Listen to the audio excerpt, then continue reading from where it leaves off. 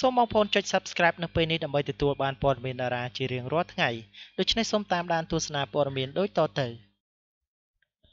បាទសូមគោរពជំរាបសួរពុកម៉ែបងប្អូនទាំងអស់គ្នាបាទស្វាគមន៍មកកាន់ព័ត៌មានថ្មីមួយទៀតហើយតាក់ទងជាមួយនឹងពាក្យ10ឃ្លា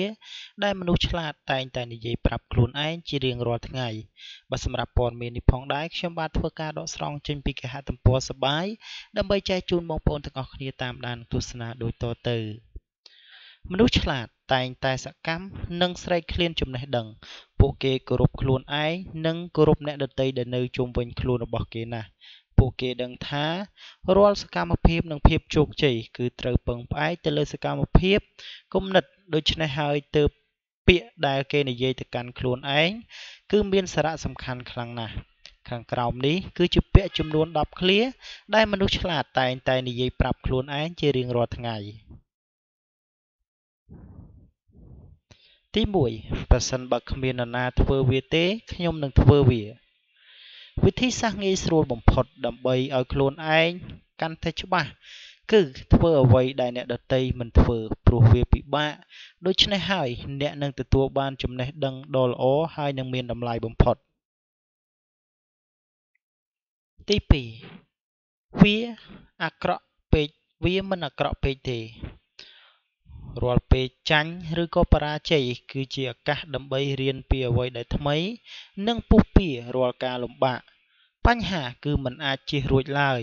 ដូច្នេះត្រូវតែប្រឈមដោយដោះស្រាយនៅបញ្ហាតាមសម្រួលទី3ខ្ញុំមិនអាចធ្វើវាទាំងអស់នៅក្នុងថ្ងៃនេះបានទេប៉ុន្តែយ៉ាងហោចណាស់ខ្ញុំនឹងចាប់ផ្ដើមផែនការរបស់យើងគឺគ្មានតម្លៃបើយើងរក្សាវាទុកដោយមិនបានធ្វើប៉ុន្តែបើទោះបីជាយើងបោះជំហានខ្លីមួយនៅក្នុងថ្ងៃនេះវានឹងអាចមានភាពងាយស្រួលនៅក្នុងការបន្តទៅកាន់ថ្ងៃស្អែកទី4និយាយតិចធ្វើច្រើនមនុស្សដែលនិយាយច្រើនពីសមិទ្ធផលរបស់ពួកគេគឺជាកំហុសរបស់ខ្លួនឯងប្រសិនបើពួកគេគិតថាវាធ្វើឲ្យពួកគេអស្ចារ្យធ្វើអ្វីគ្រប់យ៉ាងដោយគ្មានការរអ៊ូរទាំឬក៏អួតអាងគឺជាចំណុចដែលល្អបំផុតទី5មតិយោបល់របស់អ្នកដទៃមិនអាចជាបញ្ហាដល់ខ្ញុំឡើយវាគឺជាជីវិតរបស់អ្នកដូច្នេះហើយអ្នកអាចសម្រេចចិត្តជ្រើសរើសផ្លូវដើរដោយខ្លួនឯងអ្នកអាចស្ដាប់អ្នកដទៃអ្នកចិត្តស្និទ្ធដូចជាក្រុមគ្រួសារឬក៏មិត្តភ័ក្តិប៉ុន្តែវាមិនមែនជាអ្វីដែលអ្នកផ្ដោតខ្លាំងនោះទេទី6ខ្ញុំនឹងបង្ហាញអ្នកទាំងអស់គ្នាពេលខ្លះវាត្រូវផ្ទុះកំហឹងខ្លាំងដើម្បីឲ្យខ្លួនឯងអាចធ្វើអ្វីមួយបានអ្នកអាចហៅវាថាដូចជាកូនក្មេងក៏ប៉ុន្តែការពិតវាមានប្រសិទ្ធភាពខ្លាំងណាស់នៅក្នុងការអនុវត្តអ្វីមួយទី7អ្វីដែលខ្ញុំបានប្រហែលជាមិនល្អឥតខ្ចោះឡើយក៏ប៉ុន្តែខ្ញុំពេញចិត្តនឹងធ្វើវាណាស់ភាពល្អឥតខ្ចោះរបស់យើងអាចជារាំងយើងពីការធ្វើអ្វីនិងបង្កើតអ្វីដែលថ្មីធ្វើអ្វីដែលអ្នកអាចធ្វើបានគឺល្អបំផុតនេះជាចំណុចមួយដែលវិជ្ជមានបំផុតទី8ខ្ញុំនឹងធ្វើវាបានល្អនៅពេលក្រោយប្រសិនបើអ្នកធ្វើអ្វីមួយបានល្អសូមកុំឈប់វាឲ្យសោះនិងត្រូវស្វែងយល់អ្វីដើម្បីឲ្យវាកាន់តែប្រសើរទៀតទី9ខ្ញុំមិនខ្លាចនឹងពាក្យអរគុណទៅនរណាម្នាក់ដោយស្មោះត្រង់ឡើយមនុស្សដែលអាចនិយាយពាក្យអរគុណទៅកាន់អ្នកដទៃមានជីវិតសប្បាយរីករាយជាងមនុស្សដែលមិនអាចសូមកុំនិយាយពាក្យអរគុណធម្មតាតែត្រូវនិយាយដោយស្មោះត្រង់ដើម្បីបង្ហាញពីការដឹងគុណរបស់អ្នកទៅកាន់អ្នកដទៃទី10ខ្ញុំព្យាយាមកាន់តែច្រើនខ្ញុំកាន់តែខ្លាំងយើងដឹងថាខ្លួនឯងមិនមានទេពកោសល្យពិសេសនៅក្នុងវិស័យមួយចំនួនឬវិស័យដទៃនោះទេក្រៅអំពីជំនាញរបស់យើងឡើយក៏ប៉ុន្តែវាមិនមែនរំពឹងផ្អែកទៅលើទេពកោសល្យទាំងអស់នោះទេ ជោគជ័យគឺតែងតែស្វែងរកមនុស្សណាដែលខិតខំប្រឹងប្រែងខ្លាំងបំផុតបាទនេះគឺជាអត្ថបទមួយដែលដកស្រង់ចេញពីគេហទំព័រសបាយដែលមានអត្ថន័យបំផុតសម្រាប់មនុស្សក្នុងការគិតត្រេះរិះពិចារណាឲ្យខ្លួនឯងកាន់តែទទួលបានជោគជ័យដោយមានចំណុចខ្លះគឺត្រូវ 100% មិនចាំបាច់គិតច្រើននាំតែខ្វល់នោះទេគឺជាចំណុចដែលវិជ្ជមានទាំងអស់នៅក្នុងការប្រព្រឹត្តបើដូច្នេះអត្ថបទមួយនេះខ្ញុំបាទសូមបញ្ចប់តែប៉ុណ្ណេះនឹងនាំអារម្មណ៍បងប្អូនទៅកាន់ព័ត៌មាននិងអត្ថបទទី2បាទសូមស្វាគមន៍មកកាន់អត្ថបទទី2តកតងជាមួយនឹងប្រវត្តិជូរចត់របស់អ្នកអង្គការគិតម៉េងទុំរំនឹងខ្លាចជាសិទ្ធិនៅស្រុកខ្មែរបាទសម្រាប់អត្ថបទព័ត៌មានទី2ខ្ញុំបាទធ្វើការដកស្រង់ចេញពីគេហទំព័រ Cam News ដើម្បីចែកជូនបងប្អូនទាំងអស់គ្នាតាមដានដូចតទៅមហាសិទ្ធិស្រុកខ្មែរអ្នកអង្គការគិតម៉េងទើបសម្រាប់ចិត្តចូលរោងការជាមួយនឹងស្រីតូចចំណាននៅថ្ងៃទី20ខែមិនិនាឆ្នាំ2015នេះក្រោយរួមរស់ជាមួយនឹងគ្នាជាង10ឆ្នាំមានកូនចំនួន4នាក់នៅក្នុងនោះប្រុស2នាក់និងស្រី2នាក់តើអ្នកអង្គការគិតម៉េងមានប្រវត្តិបែបណាខ្លះនៅពេលនេះគេហទំព័រ Fresh News បានបានលើកយកនៅប្រវត្តិត្រួសរបស់អ្នកអង្គការគិតម៉េងមកបង្ហាញជូនប្រិយមិត្តអ្នកអានដូចតទៅអ្នកអង្គការគិតម៉េង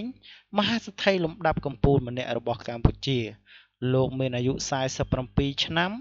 កើតនៅថ្ងៃទី1ខែកញ្ញាឆ្នាំ1968នៅក្នុងខេត្តកណ្ដាលហើយលោកគឺជាកូនទី3របស់ពាណិជ្ជករម្នាក់ដែលជាប់ខ្សែស្រឡាយចិនម្នាក់ដែលមានឈ្មោះថាគិតម៉េងអៀកនេះបើយោងតាមប្រភពព័ត៌មានពីគេហទំព័រ Wikipedia នៅក្នុងឆ្នាំ1975ជាឆ្នាំកាន់កាប់ដោយរបបប៉ុលពតនោះអ្នកអង្គការគិតម៉េងនិងក្រុមគ្រួសារត្រូវបានគេជម្លៀសទៅរស់នៅជំរុំនៃទឹកដីប្រទេសថៃនៅក្នុងការជម្លៀសខ្លួនចេញពីរបបអាវខ្មៅនោះអ្នកអង្គការគិតម៉េងនិងបងប្អូនប្រុសចំនួន2នាក់បានបែកគ្នាជាមួយនឹងឪពុកម្ដាយហើយឪពុកម្ដាយអ្នកអង្គការគិតម៉េងត្រូវបានគេដឹងថាបានស្លាប់ដោយសារតែការអត់ឃ្លានជាមួយគ្នានឹងបងប្អូនប្រុសនៅជំរុំនៅក្នុងប្រទេសថៃលោកគិតម៉េងបាននិយាយថាពួកគេបានដាក់យើងឲ្យរស់នៅក្នុងកសិដ្ឋានចិញ្ចឹមជ្រូកមួយយើងបានដេកជាមួយនឹងសត្វជ្រូកនៅឆ្នាំ1980អ្នកអង្គការគិតម៉េងនិងប្អូនប្រុសគិតធៀងត្រូវបានគេធ្វើអន្តោប្រវេសន៍ទៅកាន់ប្រទេសអូស្ត្រាលីហើយពួកលោកបានធ្វើការនិងរៀនសូត្រនៅទីក្រុងកង់បេឡាប្រទេសអូស្ត្រាលីនៅក្នុងដំណើរជីវិតរបស់លោកនៅប្រទេសអូស្ត្រាលីគិតម៉េងបានជំនះការតស៊ូខ្លាំងដើម្បីរស់និងសន្សំលុយ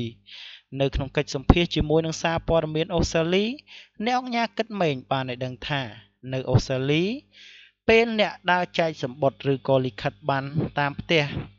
នៅពេលដែលអាកាសធាតុត្រជាក់ខ្លាំងអ្នកនឹងមានអារម្មណ៍ថាឯកាខ្លាំងណាស់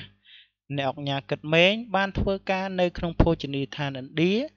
និងជាអ្នកលាងចានរួមជាមួយនឹងការធ្វើជាកម្មករលាងសម្អាតនៅទីផ្សារបន្លែនៅថ្ងៃអាទិត្យហើយការងារដែលមិនត្រូវការជំនាញមួយទៀតដែលគិតម៉េងបានធ្វើនោះគឺកាត់ស្មៅតាមផ្ទះរបស់គេនៅក្នុងឆ្នាំ1991អ្នកអង្គការគិតម៉េងនិងគិតធៀងបានសម្រេចចិត្តត្រឡប់មកកាន់ប្រទេសកម្ពុជាជាមួយនឹងជីវិតផ្លាស់ប្ដូរដោយមកដល់ប្រទេសកម្ពុជាដំបូងអ្នកអង្គការគិតម៉េងនិងបងប្អូនប្រុសគិតសុភ័ណ្ឌបានបើកហាងលក់គ្រឿងសង្ហារិមនិងសម្ភារៈការិយាល័យឲ្យអង្គការសហប្រជាជាតិនៅកម្ពុជាដោយរួមទាំងទិញនិងលក់ម៉ាស៊ីនថតចម្លងម៉ាក Canon ផងដែរគឺមុនពេលដែលលោកបង្កើតក្រុមហ៊ុន The Royal Group បច្ចុប្បន្ននេះអ្នកអង្គការគិតម៉េងមានតួនាទីជាប្រធានសភាពាណិជ្ជកម្មកម្ពុជានិងជាក្រុមហ៊ុនដ៏ធំមួយដែលមានឈ្មោះថា The Royal Group ដែលមានក្រុមហ៊ុនចំណុះជិត30ក្រុមហ៊ុននិងមានលុយរាប់រយលានដុល្លារខាងក្រោមនេះគឺជាឈ្មោះក្រុមហ៊ុនចំណុះនៅក្នុងក្រុមហ៊ុន The Royal Group ផ្នែកទូរគមនាគមន៍និងព័ត៌មានវិទ្យាទី1ក្រុមហ៊ុនទូរស័ព្ទដៃ Cell Card ទី2ក្រុមហ៊ុន Royal Telecom International ទី3ក្រុមហ៊ុន Teleshop ទី4ក្រុមហ៊ុន EasyCom ទី5ក្រុមហ៊ុន Netty Solution ផ្នែកហិរញ្ញវត្ថុទី1ក្រុមហ៊ុនធានារ៉ាប់រង Infinity Insurance ទី2ធនាគារ ANZ Royal Bank ទី3ក្រុមហ៊ុន The Royal Financial Consultancy ផ្នែកផ្សព្វផ្សាយព័ត៌មាននិងកម្សាន្តទី1ស្ថានីយ៍ទូរទស្សន៍ CTN ដែលមានឈ្មោះថា Cambodian Broadcasting Corporation ទី2ស្ថានីយ៍ទូរទស្សន៍ CNC ទី3ទូរទស្សន៍ My TV ទី4ទូរទស្សន៍ Campo is the TV Channel ទី5ក្រុមហ៊ុនផ្សព្វផ្សាយពាណិជ្ជកម្ម Brand Solution ទី6ផលិតកម្ម Rock Production ទី7មជ្ឈមណ្ឌលកម្សាន្ត Rock Entertainment Center ផ្នែកសណ្ឋាគារនិង Resort ទី1 Royal Park Resort នៅសៀមរាបទី2 Titan King Resort and Casino នៅបាវិតនិងស្វាយរៀងទី3សណ្ឋាគារ Hotel Cambodia ផ្នែកអភិវឌ្ឍអចលនទ្រព្យទី1ធនាគារពាណិជ្ជកម្ម Royal Tower នៅភ្នំពេញទី2កោះរ៉ុងនៅខេត្តព្រះសីហនុទី3 Northbridge Community នៅភ្នំពេញផ្លូវ2004ទី4 Condo Embassy Place ទី5ក្រុមហ៊ុន The Royal Group ទិញលក់ដីធ្លីផ្នែកពាណិជ្ជកម្មទី1ក្រុមហ៊ុន The Royal Group ផ្នែកលក់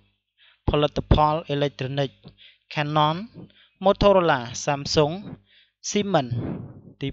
2ក្រុមហ៊ុន The Royal Group ផ្នែកជួលឧទ្ធម្ភាគចក្រ Bell Helicopter ទី3ក្រុមហ៊ុន The Royal Group ផ្នែកលក់ចំណីអាហារដែលមានដូចជា KFC ភោជនីយដ្ឋាន Pizza Hut ជាដើមផ្នែកដឹកជញ្ជូនទី1ក្រុមហ៊ុន Royal Cambodia Limousine Service មានរថយន្តទំនើបសម្រាប់ដឹកភ្ញៀវទី2ក្រុមហ៊ុនផ្លូវដែក Toll Royal បាននេះជាក្រុមហ៊ុនដែលលោកអង្ញាកិតមេងបានសាងស្នាដៃនៅក្នុងប្រទេសកម្ពុជារួមចំណែកជាមួយនឹងរដ្ឋាភិបាលបានបញ្ចេញរថយន្តជាច្រើនគ្រឿងដើម្បីជួលឲ្យរួចរដ្ឋាភិបាលផងដែរមកទល់នឹងសប្តាហ៍ថ្ងៃនេះអ្នកអង្ញាកិតមេងមានប្រាក់រាប់ម៉ឺនលានដុល្លារនៅក្នុងដៃរួមជាមួយនឹងការបើកលក់រថយន្ត Rolls Royce ដ៏ថ្លៃបំផុតនៅក្នុងប្រទេសកម្ពុជាបាទដូច្នេះសម្រាប់ព័ត៌មាននិងអត្ថបទទី2ខ្ញុំបាទសូមបញ្ចប់តែប៉ុណ្ណេះសូមអរគុណរាល់ការតាមដាននិងការចុច Subscribe របស់បងប្អូនទាំងអស់គ្នា